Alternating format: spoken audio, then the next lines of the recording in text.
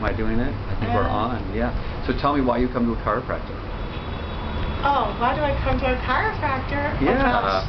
Am I supposed to be looking at the camera at the same time? Yeah, you can look right at us. We're in a video. We're videoing you. Yes, I am. Okay. Oh gosh. I come to... well, first of all, I don't come to just any chiropractor. Well, that's cool. Okay. Because I come for Merrick practice.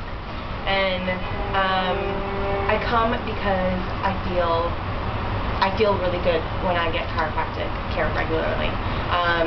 When I don't get care, my neck can tend to give me signals of things are off.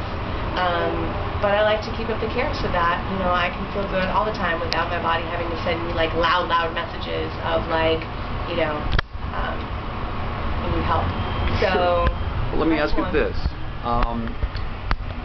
When it comes to how you function during the day, when it comes to your emotional state or your stamina or your clarity, have you noticed anything else in that realm that hooks into chiropractic care? You know, I feel like I have really good energy, and I know that coming here is part of that. I feel like it's a combination of the chiropractic care that I receive with you, a combination of, you know, taking care of my diet and nutrition and what I put in my body and the amount of rest that I get and being responsible for that.